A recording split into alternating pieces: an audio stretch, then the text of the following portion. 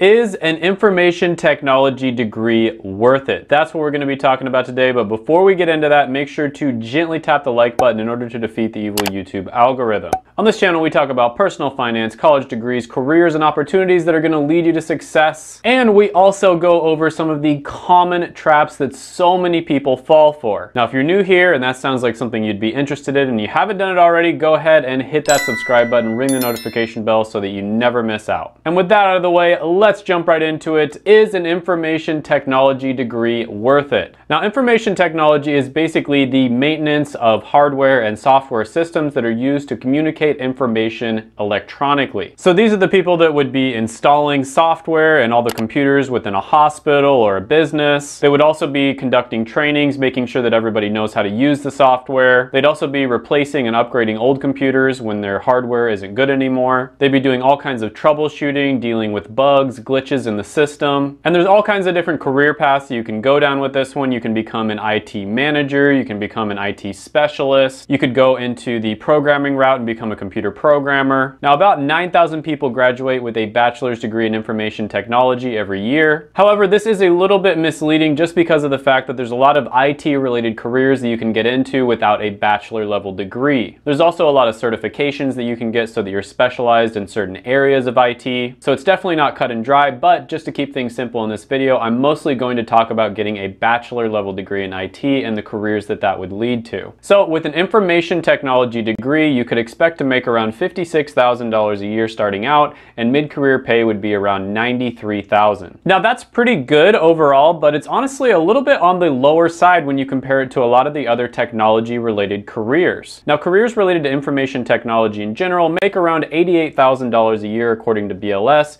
which is about twice as much as the average of all occupations, which is $39,000 a year. One career path you could go down is becoming a network and computer systems administrator, and they make around $83,000 a year, and that's just with a bachelor level degree. Another career path you could go down is becoming an information security analyst, and they make around $99,000 a year, and that's with a bachelor level degree as well, although you'll likely need a little bit more work experience. Now, there are a ton of other career paths you can go down, especially in the technology industry. For instance, you see IT graduates becoming computer programmers, and most of these careers are relatively high paying, although I will say that IT tends to pay a little bit less than a lot of the other technology related careers. Next, we're going to talk about satisfaction, and I have to admit this is extremely subjective. What one person might absolutely love as a career, another person might hate. So this is extremely subjective, but I try to do my best to break this down in such a way where it makes sense. Now, when it comes to satisfaction, I like to talk about two different areas, which is job satisfaction, and that's basically how much you enjoy doing the job itself that this degree would lead to.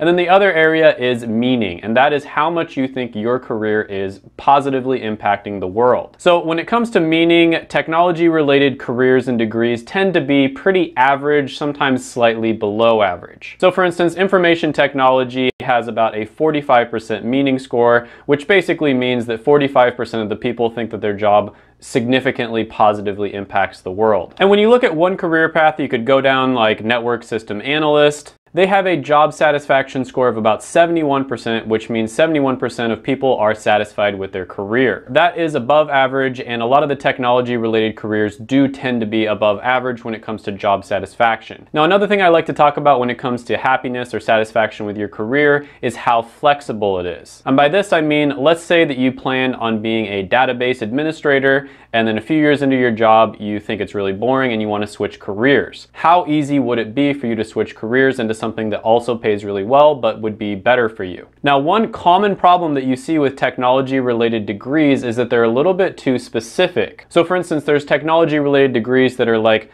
printing technology. Now, printing technology is extremely specific. You're learning something that's very niche and it's important in that field, but outside of that field, you might not be able to translate the skills that you learned. Information technology tends to be a little bit more general, which is a good thing. This means that there's a lot of different career paths that you can go down with an information technology degree. Now, in order to hedge your bets, it would probably be a good idea for you to learn some computer programming on the side. It's also not a bad idea to learn some business-related skills as well so that you can help the businesses that you work for. But overall, I would go ahead and rank this one 8 out of 10 for satisfaction. So next on the list, we're going to be talking about demand, and in my opinion, this is probably the most important out of the 4 categories. Now, BLS shows that technology-related careers over the next 10 years are going to grow at about 11%. This is 2 to 3 times as much as the average career, and so that's really good. This means that there would be about 500,000 new jobs, 530,000 or so, over the next 10 years. So for instance, a network and computer systems administrator has about 373,000 jobs available right now. It's growing at 4%, which is average, and that means over the next 10 years, there's going to be 16,000 new jobs created. When it comes to an information security analyst, there's 131,000 jobs available right now. It's growing at a ridiculous 31%, which is much, much faster than average, meaning over the next 10 years, there's going to be 40,000 new jobs created. Now, these are great numbers overall, and you see that technology-related degrees in general tend to have a lot of demand. So for instance, when you type in information technology degree into monster.com, you see that 169,000 jobs have that listed as a keyword in the job listing. Whereas if you type in archaeology degree, only 409 jobs have that keyword listed. Combine this with the fact that IT is a relatively general degree. It's not super specific, which is one of the weaknesses of a lot of the technology related degrees. And that means this one has a ton of demand. It's very, very good when it comes to demand. I'm going to go ahead and give this one a 9.5 out of 10. Now, next on the list, we're going to be talking about X factors, and this is another one that's extremely subjective, and there's a ton of different things that go into this. So one thing that people always ask when it comes to X factors is automation. Is this career going to be automated? Are the skills that you're learning going to be automated as well? Well, when it comes to a network and computer systems administrator, willrobotstakemyjob.com thinks that there's only about a 3% chance that it's going to be automated. I tend to agree with this. A lot of technology related careers probably will not be automated. On top of this, it would be very hard to outsource an information technology career as well. A lot of the time, these people have to be basically in the business itself. They need to be present in the business in order to carry out a lot of the things, such as installations or,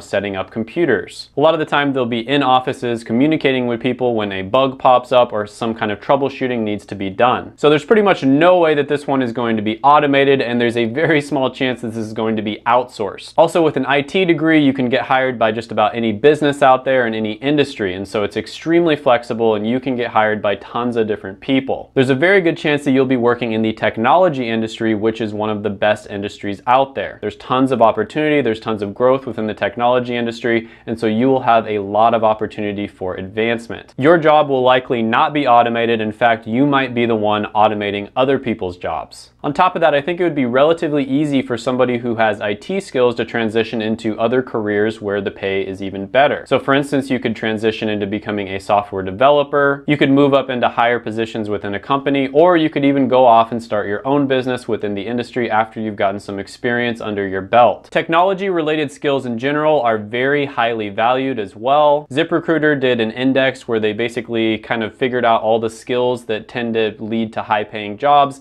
and information technology as a skill was one of the highest paying skills. It ended up with a score of 84 out of 100. That was one of the highest on the list, and so that just goes to show information technology as a skill is extremely valuable. So overall, I would rate this a 9 out of 10 when it comes to X factors.